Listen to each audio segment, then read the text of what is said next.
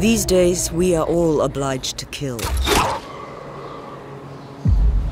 But us, hunters, we're a bit more complicated than that. We mastered the art of the pursuit. Like predators out in the wild. We set sights and act accordingly. But the hunt never ends. One mark always leads to the next. The wounds run deep with a distinct green glow. It's the hag. I've been trailing her for days now. She is unlike your typical banshee.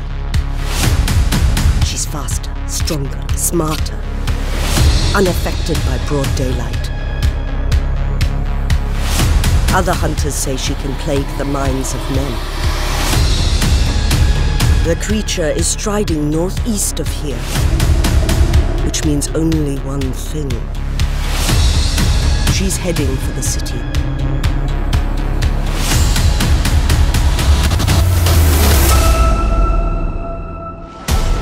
And something tells me I'm going to need another pair of hands. All right, let's go. An aid from someone who can withstand great danger.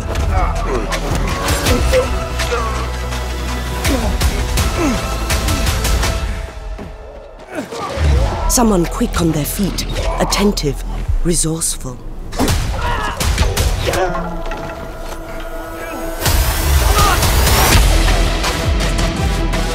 Capable of handling long-range weapons and intricate traps.